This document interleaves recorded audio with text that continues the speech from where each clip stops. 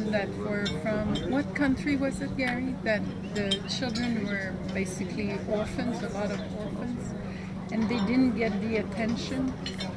So yes, your mother might be right, because they said that the children were deficient because they had not had the contact,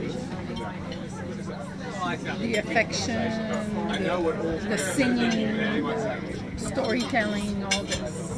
So they were practically mute, and lack of emotion.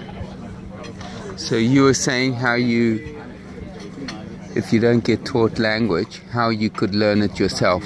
How is that? You can, of course. How? You read, you listen. You listen to people talk and you read. You use your eyes. Thank you. Use your eyes and your ears. I guess it comes automatically as soon as you're in contact with people. So how do you think it all began? If there weren't a whole bunch of people? Nobody was born alone.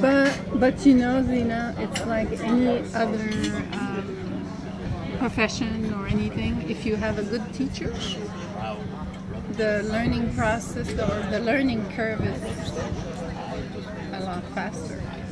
I've no idea. I was always smarter than my teachers, so I don't know. I thought all my teachers were very stupid.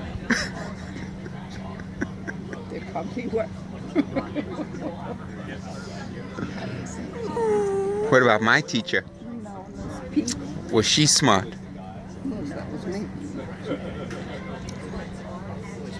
There you go. So he's very smart.